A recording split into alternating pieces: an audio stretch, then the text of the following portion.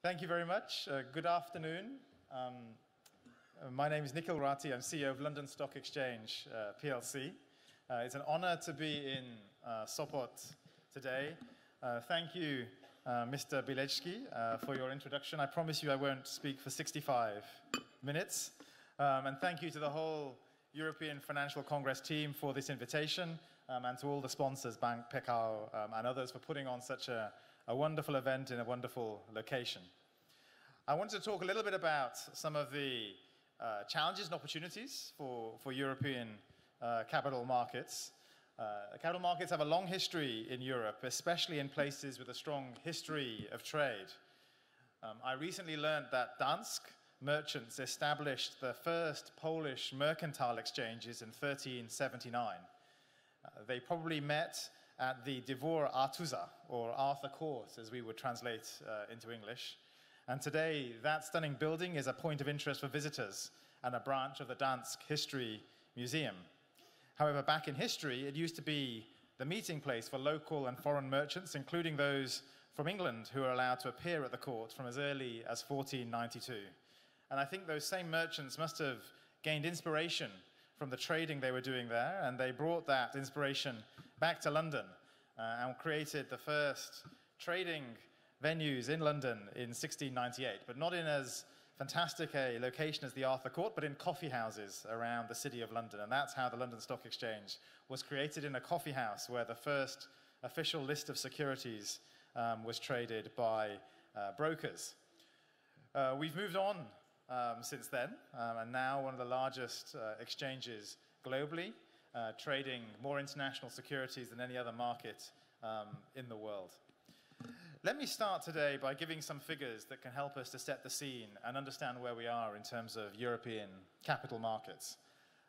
Outstanding debt securities issued by non-financial corporations in the European Union are about a third of US levels, and total stock market capitalization is only half. In comparison with the United States, Europe's capital markets remain underdeveloped, especially so in Central and Eastern Europe. Businesses in Europe remain largely focused for their growth on bank financing.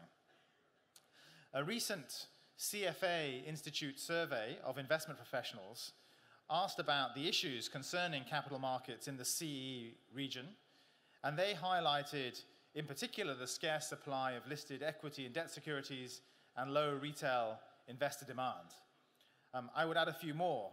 A lack of financial education in non-financial companies, and a structure and functioning of the EU market characterized by a high degree of fragmentation, barriers to cross-border investments, and also the fact that equity is taxed many times while debt is subsidized by the taxpayer through deductibility of interest.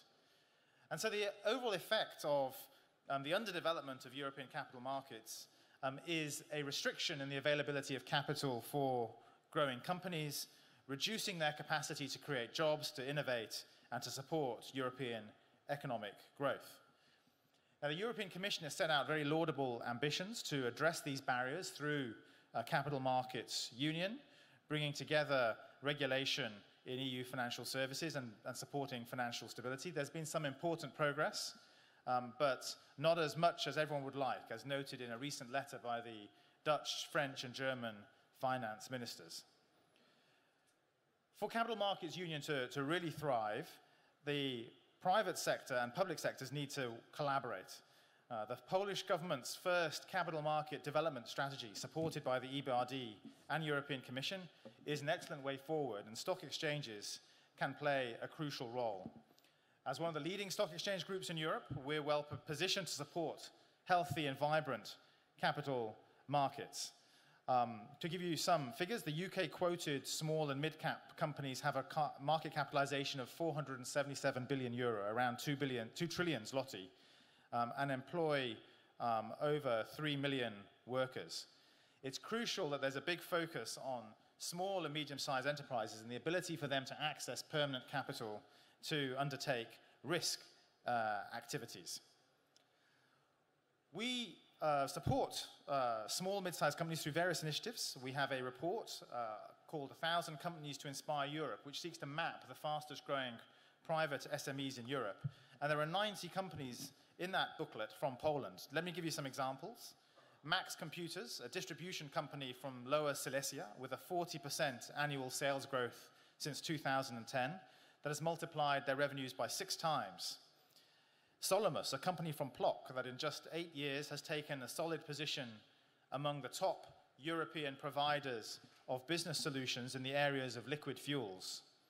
Adamed, a pharma and biotech company from near Warsaw that with 180 patents manufactures 580 new generation products that are distributed in 65 countries.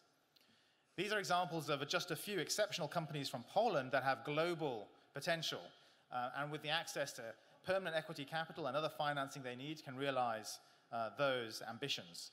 So through the Elite program, we work with investors, with universities to help these high-growth businesses or high-growth businesses like them to become large corporations of tomorrow. And we have 1,100 companies on that program from 42 countries across the world. Equity capital is also important to enable international companies to access the Polish markets. The CEO of Bank Pekao earlier talked about how companies are global. They're looking to do business cross-border. I can just think of a few examples on our market where equity capital has enabled businesses to create jobs in Poland.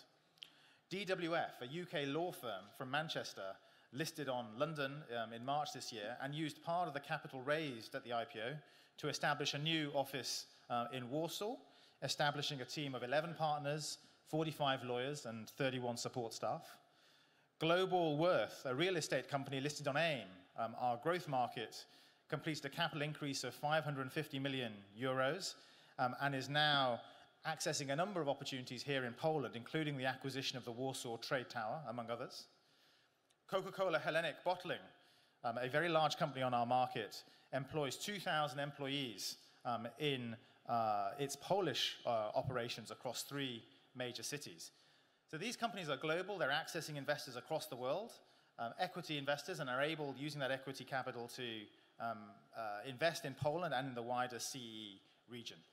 It's vital for the future success of European capital markets that these good, innovative companies are able to access local and global investors. And therefore, I think great care, particularly in the context of Brexit, needs to be taken to avoid policies which might constrain the flow of capital. Policies like the share trading obligation in the European Union, which would restrict EU investors from interacting with other global investors when trading European securities. All that will do will increase the cost of capital for European companies and the costs for European investors as well. There's also been a big trend in capital markets towards greater index-based and passive investing, and I think it's very important to recognize that Poland is the first country in Central and Eastern Europe to reach the milestone of developed market status following significant investments in infrastructure here. With approximately $16 trillion benchmarked to international indices in our own FTSE Russell group alone, that reclassification of Poland places the country among the top 25 most advanced global economies and should enable the 36 Polish companies that now qualify for that status to access even wider pools of capital. We're also seeing a very significant trend in terms of emerging market stock and flow of capital. By some estimates, by 2050, 50% of the stock and flow of global capital will be coming from countries that were defined as emerging markets 10 years ago, China leading the pack. We're building a connection with the Shanghai Stock Exchange to make those flows of capital more seamless, but we're also seeing increasing activity out of India and other emerging markets as well. So as the Capital Markets Union is developed, an outward-looking Capital Markets Union is absolutely vital to maximize the investor flow and the opportunities for European companies. It's interesting to note that in London market last year, when it came to the development of the renminbi, the Chinese currency, as a trading currency, there was more transactions in the London foreign exchange markets in US dollar renminbi than there were in GBP euro. Still a long way to go in terms of relativity to the US dollar, but a signal of the increasing role of RMB in international trade. The final theme I'll talk about is green finance and environmentally sustainable investing. On some estimates, $30 trillion of assets globally, professionally managed assets, are dedicated to mandates focused on environmentally sustainable investing. There is a huge shift underway in the way in which the investor community thinks about these issues and the demands they're placing on companies to demonstrate how they are supporting a transition to a low-carbon economy. Poland has led the way with green bonds, bonds where the proceeds are hypothecated to explicitly green projects. Recently, we saw in London the Hong Kong government launch a very large sovereign green bond. But it's not just in the bond market that we are seeing these developments. Exchange-traded funds tracking ESG criteria are growing exponentially in terms of take-up, and also renewable energy funds, equity funds investing in solar assets. Started in the UK, but we're now seeing those funds in the UK being used to finance US solar, German renewables just a few weeks ago, and also other markets around the world. And I think this will be one of the defining factors of global capital markets in 10 or 20 years. And it is interesting that when China chaired the G20, they placed green finance right at the top of the agenda. So this is an agenda where the emerging markets are going to play a central role in defining international standards. All of these topics, I think, growth of financing for SMEs, internationalization of the emerging markets, green finance, these are all global topics that are significant for us, whatever the outcome of Brexit. And I think addressing all of those will support the development of a vibrant European capital market, including here in Poland. Thank you very much.